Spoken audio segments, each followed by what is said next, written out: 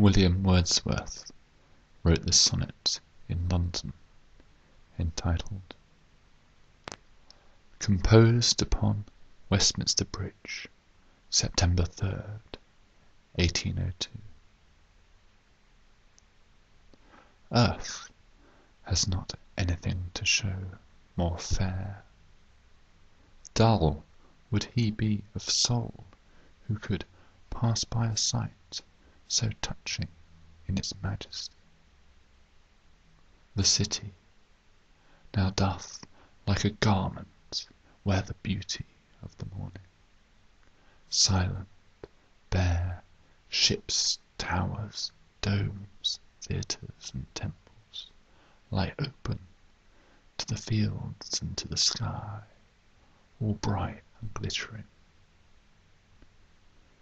In the smokeless air, ne'er did the sun more beautifully sleep in his first splendour. Valley, rock, or hill near saw, I never felt a calm so deep